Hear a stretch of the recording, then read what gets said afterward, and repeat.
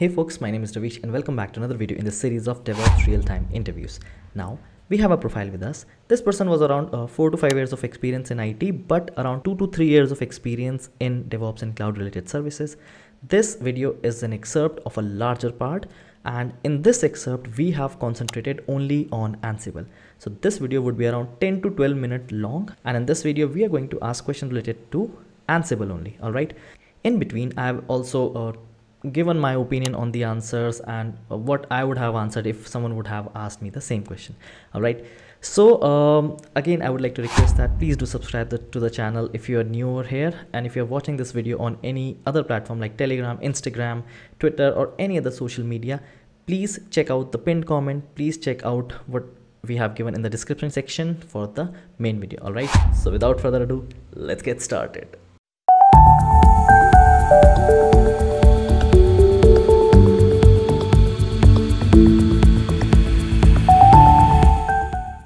So I can see in your profile that you have worked on Ansible as well, right? Yes. Okay, so I'll start with Ansible then. So we all know that Ansible is configuration management tool, right? What is something that differs it from other configuration management tools? Ansible has modules that are already included by default. Other modules are written by the community. Okay. In Ansible, you can have reusable roles to do multiple tasks. For example, install some tools, configure a machine some way. And it could be variabilized depending on the platform. For example, something to install on Debian as well as Red Hat, as well as different distros or different operating systems. Yeah. Okay. So when you use Ansible is most part of it's talking to the target host, the communication part. How do you think this Ansible ensures security during this communication with target hosts? SSH. It's using SSH to communicate with the rest of the systems. Okay. Yeah, basically encrypted data transmission. So, or secure WinRM in case of Windows. Sorry? Or secure WinRM in case of Windows. Okay. Or you can use OpenSSH. Okay. So you were talking about Ansible modules, right? Can you just walk me through like what exactly Ansible module is and how have you used in your project? Ansible modules are the building blocks of Ansible. So a module can let you do something specific, like a cat module, or edit a file and you give it arguments. Module can help you change an occurrence of a string in a file. You just give it the string you want to replace, and then you replace it. A module can be a YUM, for example, to install packages for YUM package management. Yeah, could be anything, any atomic action. Okay. So generally when you work on Ansible, do you use more of a playbook or ad hoc commands? Playbook. Okay. So why do we have then ad hoc commands? If you wanted to test something quickly, or to more for testing, I guess. But it's not. How do I say? It's not recommended to use ad hoc commands. It's more recommended to have a playbook so that the configuration is as code. You don't have to redo your configuration. It's also variable. You can include variables in there. Yeah. So basically, if you want to do something, as you said, that happens quickly, you want to test. So those are one-liners. While playbook would be a structured file. Yes, it's not Yes. recommended, but a lot of people do that just to test quickly. Yeah. Okay. So in your recent experience, how do you handle errors or exceptions in the Ansible playbooks?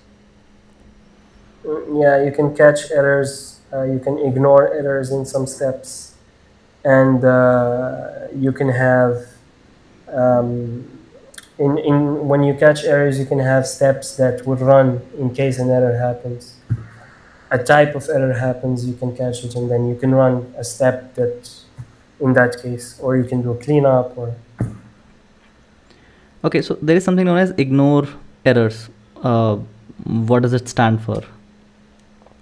it's a step that if an error happens, you can just ignore it and make it make it look like it passed, and then continue your playbook, continue the execution. Because if an error happens, the playbook will stop and will not finish the execution.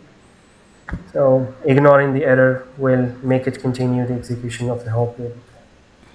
Okay, okay. So Ansible also has a mechanism of managing the sensitive information. Have you ever come across that? Have you ever worked on it?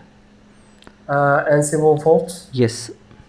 Yeah, briefly, but yeah, I've seen it where you can encrypt your secrets and then you can use it afterward in your playbook. Okay, okay. How do we use Ansible facts? Ansible facts gather information about the system you're executing your playbook on, or sets a variable, for example, for the rest of the playbook. You can set facts and say this variable has this value for the rest of the playbook. Or you can gather facts from the system. For example, system information. This is where this variable is, or this is whatever the information is. Yeah, basically that's it. Okay, okay. So basically, it collects variables collected from remote hosts basically. They are actually system properties. And I think they provide information about the host characteristics so that you can use them in playbooks. Yeah. Okay. Like the OS platform, the distribution. Yeah, yeah. Okay.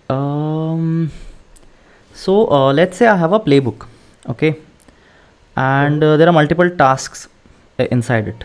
I want to manage the order of execution. How do I do that?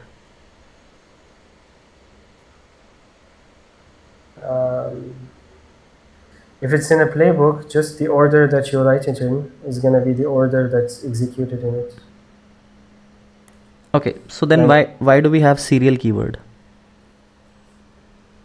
What do we have? Serial keyword. We have a serial keyword, right? SERIAL.